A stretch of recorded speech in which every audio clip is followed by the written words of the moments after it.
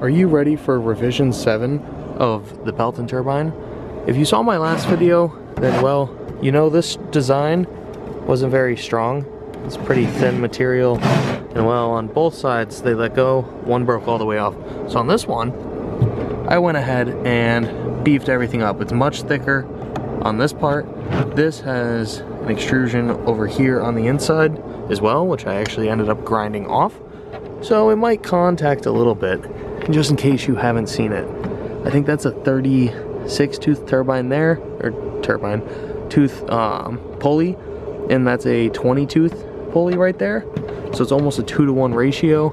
And this is a 350 watt claim, or 250 watt claimed 12 volt motor. So we're gonna test it with 2 hoses, and like we tested this one with 2 hoses, this was tested with a splitter off of 1 hose. I actually have a second spigot on my house, so I've gone ahead and picked up another hose. So you can see the 2 hoses running in, one runs all the way around the house, one runs right here. So now we'll actually be testing this with the flow of probably almost 2 hoses. I'm assuming there's going to be a slight pressure drop, and to test that we have a pressure gauge, but I'm assuming because of the flow it'll have to drop at least a little bit, but I don't think it'll be substantial. So it'll be a much better test than last time, and hopefully we can break our power record. So let's go ahead and hook it up, see the pressure reading, and go from there. Maybe we'll do a flow reading. I have a flow meter as well, so we can go through and see what we're working with. All right, we got hose number 1 hooked up. You can see pressure built in the hose versus the other one. Let's see what kind of pressure we get. I think this is a 50-foot hose. Do this one-handed here. There we go.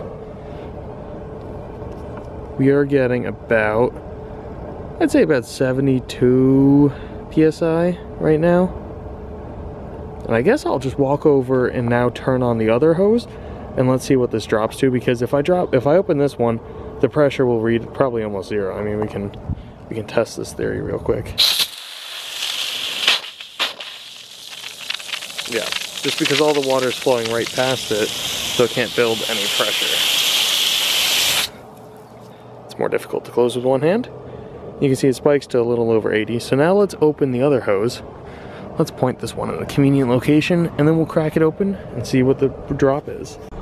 I'm sure this hose isn't kinked at all, so we're just gonna go ahead and test this theory.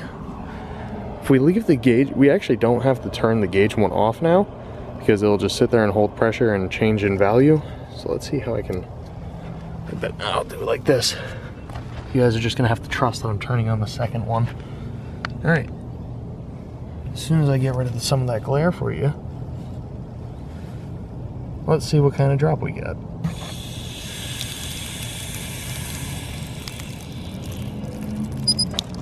That's fully open.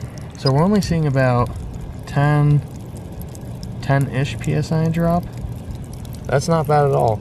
Now we have double the flow of water, so that's actually probably, in theory, it should make a good difference. And as long as this turbine, the Pelton turbine, doesn't eat itself on the housing due to the new modifications, I think we might be working with something. So let's see how it does. You can hear sometimes it hits, and I think it's because I only have 1 screw holding it in, so it applies an uneven force on it. So let's hook it up and see what it does. All right, now so with the water on, it's on this one, I'll just have to turn the knob, and then that one, the spigot's right there. So what I'll do is I'm gonna turn on the water on one side, we'll get a reading in the voltage, and then I'll turn on the second water source, and we'll see how much the voltage changes there. And then we'll hook up our resistive heaters, and we will see how much power we can make out of this. All right, let's start with this side and see how dry we can stay. I hope it doesn't grind, because I'm just gonna turn this one on and dip.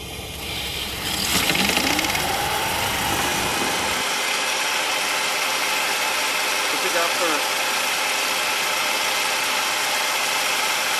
23, 24. Alright, I'm gonna turn on the second one. Ready?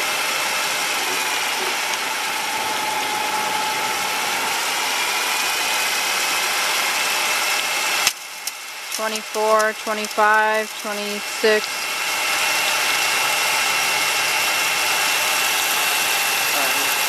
Now the timer's still off.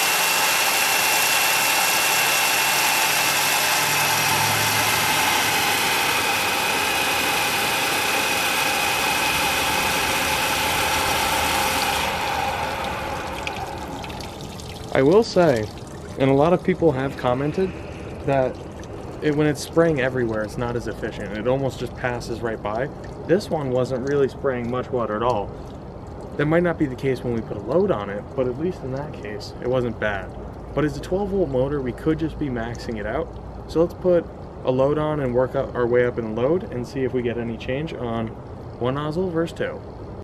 So these are the 12-volt 25-watt heaters. The highest I've ever seen them do is 20, but that could be because our power source was only providing 20, but I have hooked them up together. So this time I'm going to just start off with two of them together because, well, in theory this should make more power than this ever has before. So, well, let's get this in here. I don't know what I'm doing. I want it on the other end of the wire. We're going to put it on this end of the wire, and then we're going to see. Here's something didn't look right there. Here we go. Now we got two heaters hooked up. Let's see how much power. Right as the sun's, it'll be really easy to see the screen when the sun comes down. Ready? Mm-hmm. This one might spray a bit more.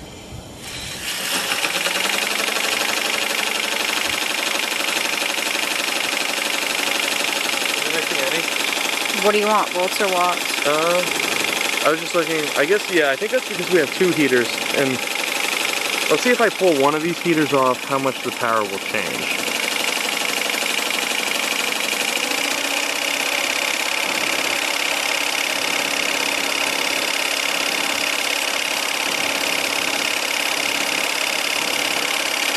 You can see it noticeably slows down, but now that'll be a perfect test.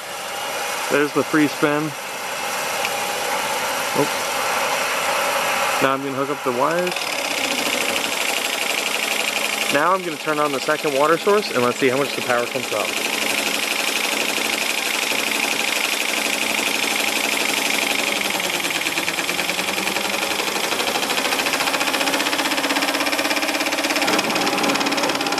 Are they touching anywhere? No. Is it making more power? 45 watts, 11 volts. What's it now? 43 watts, 11 volts.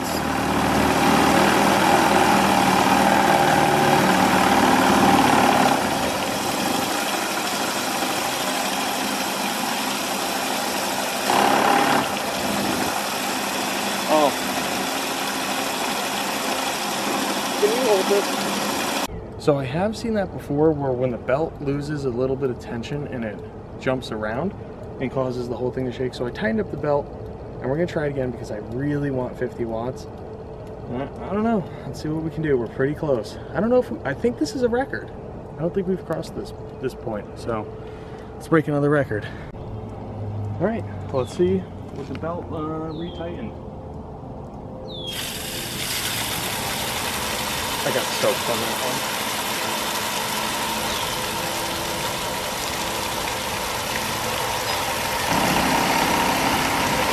I gotta move it on the table.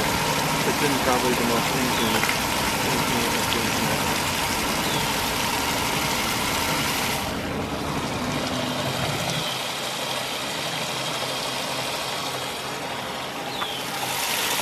You know what?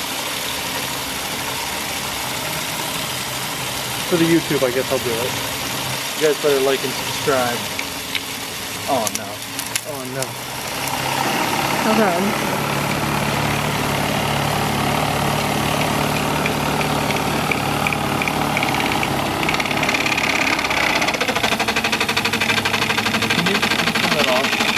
I'm gonna let it. It's gonna start and I will tell you when to talk because we're getting there.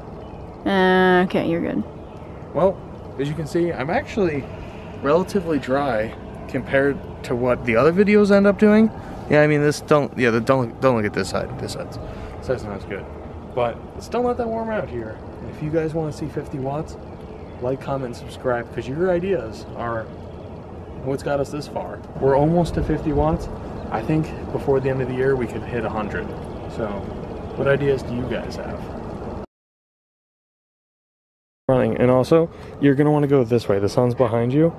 Put it in the shadow.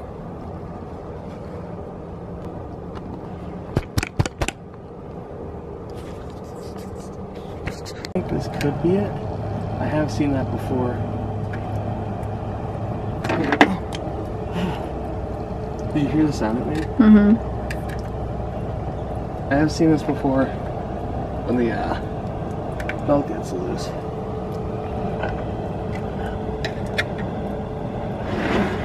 I want to try that again because we're so close to 50 watts. Oh, it's recording.